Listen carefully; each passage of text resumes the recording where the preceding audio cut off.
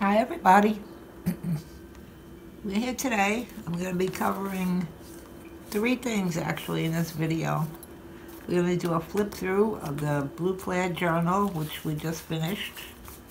And I'm also going to show you, I had made an album probably in 2000 or 2002, was my first mini album. And actually, when I look at it now after making junk journals, I realize it was a junk journal at that time. It was not made with any specific paper packs or fancy stuff.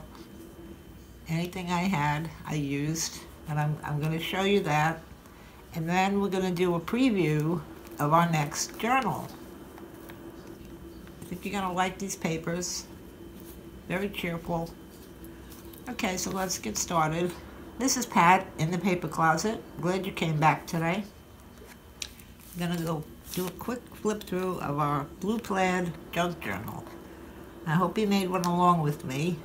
Similar papers, just use what you have of similar varieties. Now on the inside, well, this is the cover. Cover is very basic. It has a pocket on it. Well, you can put something in there, a gift card, if you're giving it as a gift, or a note, or a little letter to someone, but there is an actual pocket. So you open it up, and the first inside cover, I put a pocket on here, this little tiny tuck spot that you can put something small in. In the pocket, I put a few extra pockets. And this, well, this I will show you as we get to it, but this was my scrap. These are the pockets. They fit on the pages. They're all ready to go. So when I'm working on this journal, if I need a pocket, I have one fully made already. This one is made of vellum, made in the same way. You just glue them on around three sides. Either one, and put it on the page, and then you're ready. So I like keeping extra pockets in there in case I need them. You never know. This page, I just made a very small little belly band, and I put two cards in there. This, I believe, was a Project Life card. Today was a good day, and this one I made. It says, remember, room for journaling. The back is some sort of a map, but that's what I put in there. You could fit a few more in there if you wanted. Something on the bottom, a little gnome up here, holding a heart. Here's room for journaling, some nice lined paper. This was the pocket I made out of a few layers of paper towels, if you remember. And in here I have just a little journaling spot. Double-sided, has a little stamp on it. So that's in there. And there's also a tag. Room for journaling on the back. You could decorate the front with something if you want. You could also put something on the back of this tag. And then you have the whole page for journaling. More room for journaling or photos. This was just a flip of different papers that I used in the journal. I put on here with a altered paper clip that I made. It has a butterfly and a flower and one of my charms that I've made, cardstock charms, that I also have a video on. Room for journaling, more room for journaling, pictures, photos, journaling spots. This is a paper ruffle I had made, so I decided to put three of them in here, sort of make them look like tabs. That's a paper ruffle. I haven't made a video on making them yet, but I will. Here's a little side tuck spot with a tag. Room for journaling on the back. Tucks in there. You could add something else with it. Room for journaling. Here's a little side pocket with a tag in it. tucks in there. This was the newest thing I made. This was the 3D mini banner. Holds a few little tags. This one is very small, so I put small tags in here. But it's not in the way. If you want to do journaling around the whole page, there's room for it. So I just put these 2 little tags in here. More journaling. More journaling. And here's a bottom pocket with a tag and a journal card in it. And we'll put journaling on the back of both. More journaling. And here's a little pocket I made out of an envelope. I ended up with a little angle pocket here. There's a top pocket here. You could put a large tag in there if you want. There's also a little tuck spot here where you could tuck something. And then behind it, it's also a pocket. A little journaling spot. My favorite journaling paper. And on my computer, the stitching around it. And then I have more journaling room. This was the pocket I had seen made on the internet, but on YouTube, but I hadn't found, I don't know who made it. So if anyone knows, please let me know. But I like this. It's actually a lunch bag. Opens up. You can put some tags in here or a private little note. It has a pocket here for a tag.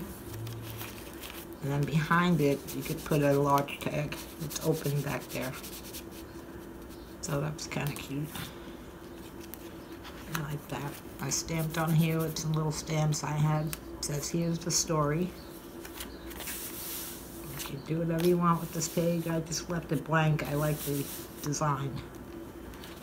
It was also made on my computer. And here we have a little corner tuck with a tag. With the journaling on the back.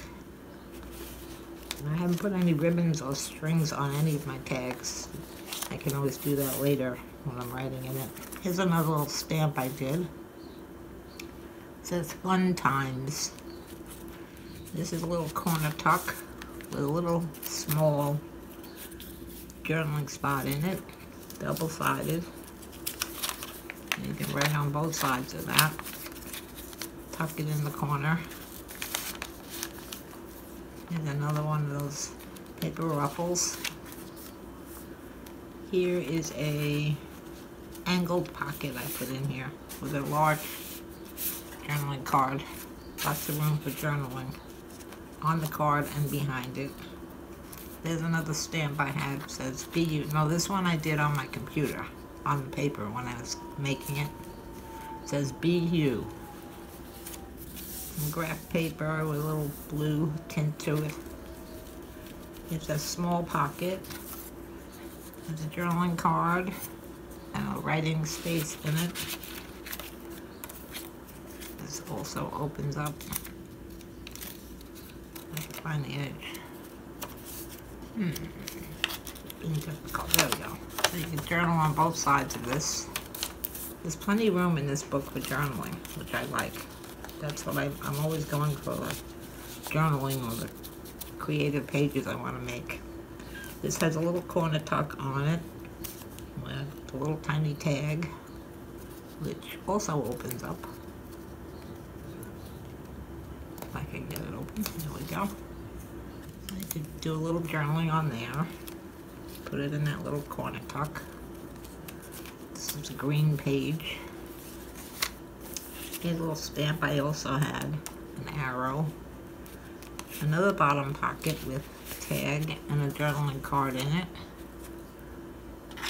This one was actually, it was a scrap when I was testing out some stamps that I had. Little letters.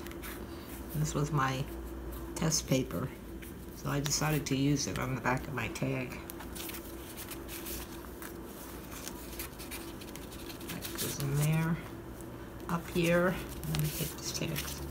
There's a little tiny tuck spot where I put in another one of those Project Life cards. That stays there. Journaling room.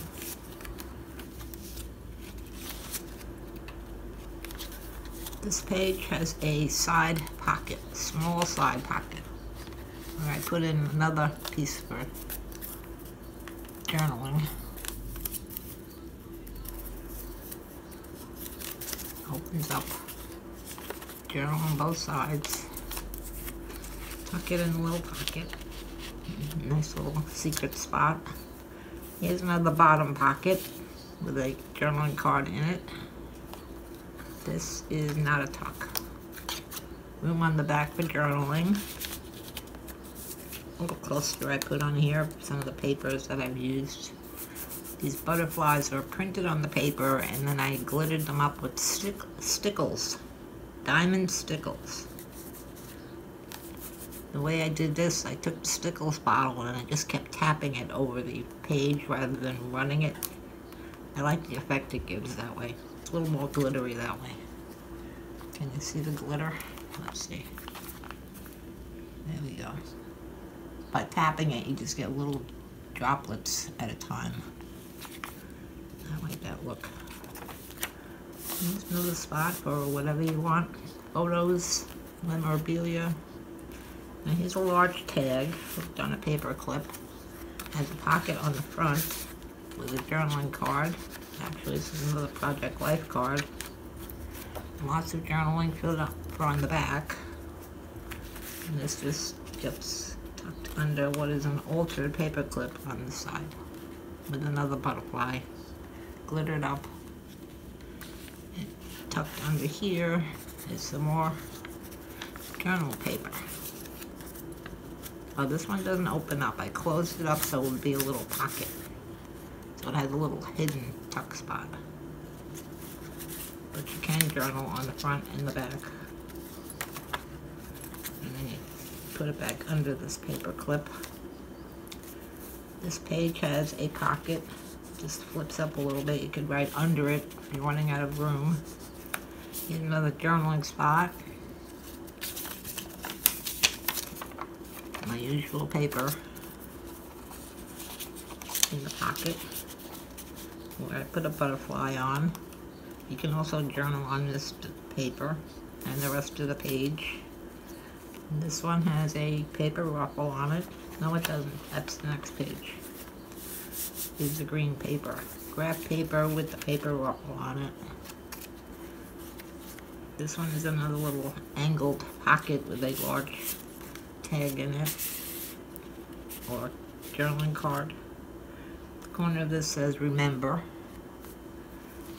And here's a corner tuck with a little small, another one of those little tags that I made.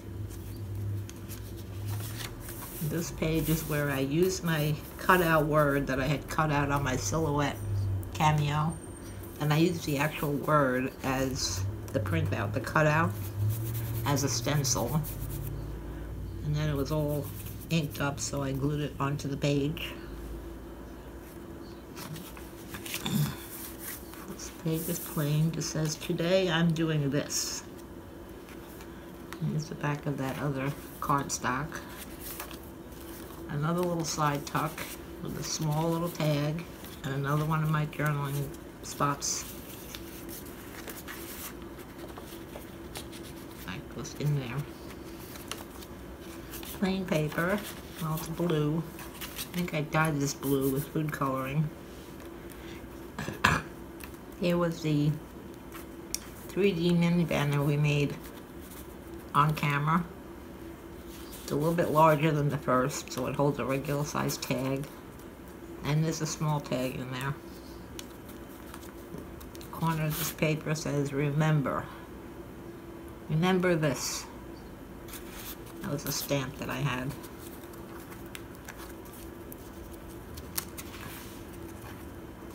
This had liquid pearls on the corners. Kind of looks like buttons. Another little side tuck with my usual paper in it. The stitching was done on my computer. Blue paper, white lined paper, some of that blue dyed paper that I made. Coffee dyed paper, and lined paper with computer stitching on it. Another pocket with a large tag in it for a journaling card. and some more lined paper, graph paper, the blue dyed paper, and my lined paper with the stitching, computer stitching on it. In the back is another page of denim paper with the stitching, and another little gnome. She has on beads and some braids. I thought she was cute, so I put her in there. Okay, that's it. That's the Blue Plaid Junk Journal. I hope you try making one. You can use any variety of papers you like. Just pick things that sort of go together, sort of, not even. And follow along my series of videos where I show you exactly how to make it. How to make the cover, which was, this I believe was 2 layers of a paper bag covered with paper. And I like this, the way this one is not hard, it's soft. So it kind of bends and molds to the book. Okay, so hope you like that. Review of the book. That's what it is. Okay, and the second thing I wanted to do was show you, you may have seen this already. If you did, then skip over it. But this was a book I made probably in 2000 or 2001 or 2, around there. It was the first mini album, or what I thought was a mini album, that I ever made. I had watched many YouTube videos and finally decided I was going to put it all together and come up with my own idea. So that's what I did. The cover was made of cardboard, covered with paper. Now none of this is paper that I purchased. I just took copy paper and printed out 3 different patterns, and that's what's throughout the whole book. And those 3 patterns of paper. This was a strip of the paper I had, and I did the edging on it with a punch. This was a card I printed out. This I had made. I couldn't even tell you how I achieved that H. This was a clock I cut out and glued it on, another clock. And this was a souvenir from Disney World. I kept moving it from one place to another. I knew I wanted to keep it, so I put it on this book, which is very appropriate. Now the closure I also made is made out of cardboard, so it's very strong. It doesn't give, it doesn't bend. So it's holding the book nicely closed and allows for expansion. So in here, why I'm saying this was actually, when I made it, I thought I was making a mini album, but it is a junk journal. It is full of memorabilia, photos, things I typed out and wrote. A lot of journaling in here. Extra pockets I put in that move and open. Little slots for more things to slide into. So this is based on what I had watched at the time. These are all photos in here. These are pockets. Each page has 2 pockets. I made this little sign with letters I had. No, I cut these out on my silhouette. And it folds out of the way so I can read what I wrote. In here I have tucked a lot of memorabilia from when my kids were small, things I want to remember. A picture of my husband and myself from high school. But this book is made all of different pockets and flaps. My passport is in here. So I'm not going to do a full flip through of this whole book. I have a video on this. If you'd like, you can go to see. I mean, there's plenty in here. Excuse me. And I still have room. I'm not finished. I have plans for these pages. And I still have a few more little areas where I can add pages. But here's what I was talking about. It's just made out of copy paper, which I printed. This was one of the patterns. This was one. And there's one more, I believe. Yeah, these stripes. That's all I did. That's all I used. I folded them over to form pages, which have pockets in them. There's a pocket there. and a pocket there. So I could fit 2 of these mats in there, in each page if I want, if I need more room. So actually this is a junk journal. There's memorabilia, there's photos. It's made out of plain old paper. This, I have this open up. Lots of memorabilia, tickets from Disney World when we went, souvenirs we purchased, car parking stub. So this is actually a junk journal. I love it. Very good. So if you'd like to see this video, it's on my channel. The way you can get there is either directly below the screen on the left-hand side in the corner. Just click on where it says In the Paper Closet, and that will take you to my channel. You click on the heading Videos, and you'll see the whole list of all the videos I've got. This one is called Timeless Memories. It's scroll down maybe 4 or 5 rows of videos and you'll see it. But it's a full flip through of this whole book. All the pockets I did. Not how I did them, I didn't video it at the time, but it'll show you how I did it. So this is actually a junk journal. I would consider this a junk journal. It has lots of different sorts of things in here. Even postcard for a pocket. At the time that I made it, I didn't know it, but I made a junk journal. Okay, so please try and find that video, take a look. And I hope you enjoyed that. And now I'm going to show you the preview of our next journal that I'm making. And I'm just going to show you the papers that I'm using. I think you'll like these. It's a very cheerful, bright looking. I'm just going to flip through and give you a glance at them. Colors, flowers. Some of the pages have, let's see. Yeah, I printed right on the page some of the cards, words. I'm going to start working on that this week. Haven't got a name for it yet, but I will. We're going to start putting it together. We'll start with the cover. I think I will make it, I think I'm going to be making this one out of cardboard with a regular spine, probably about 1 inch. So I could fit maybe 2 signatures in there. So it'll have lots of room in it. And I think this will be a very cheerful colored journal with my usual lots of room for journaling, but pockets and tags and journaling cards. So please come back, subscribe to my channel, and hit the bell, and you'll be notified when the next video is up, when we're going to start this. And like I said, please go back and check out my videos on my channel, either below the screen to the left, or in the description box is a link. You hit the link and it will take you directly to my channel. You can see all the things I've made. There's many things on my channel.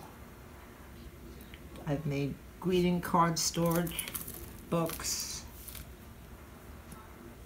custom clear pockets, which is great because when you buy those clear pockets, they only come in one size. So you can make your own, any size you want, for any book you're making, and they come very handy. I've also made custom cardstock charms, so you can make any charm you want. They're made out of cardstock, 5 layers,